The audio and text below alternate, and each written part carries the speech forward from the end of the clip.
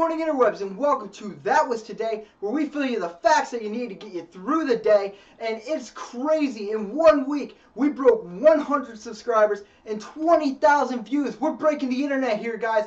Look what you're missing.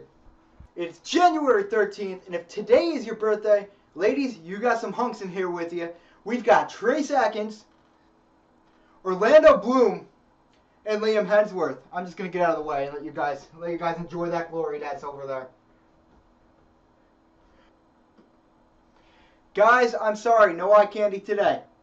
In 1128, Pope Honorius II granted a sanction to the Knights Templar. He declared them to be an army of God. In 1794, George Washington approved a measure to add 2 stars and 2 stripes to the American flag. They were for the accusation of Vermont and Kentucky. Britain's Independent Labour Party met for the first time in 1893.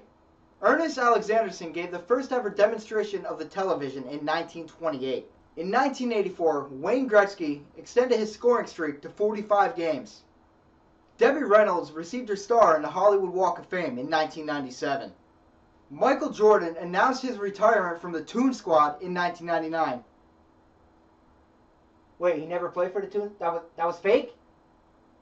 Chicago Bulls, who are they? And who can forget this classic? In 2002, the United States President George W. Bush choked on a pretzel and passed out. Wyatt Earp, the U.S. Marshal at the OK Corral, passed away today. James Joyce also passed away today. Thanks for watching today's video. You can find yesterday's video. Where'd it go? Oh, it's over here. Who put it over here? Anyways, if you want to see yesterday's video and missed it, you can click here. And the subscribe button's down below so you don't miss future episodes. But I'd like to thank you guys for watching. Have a good day.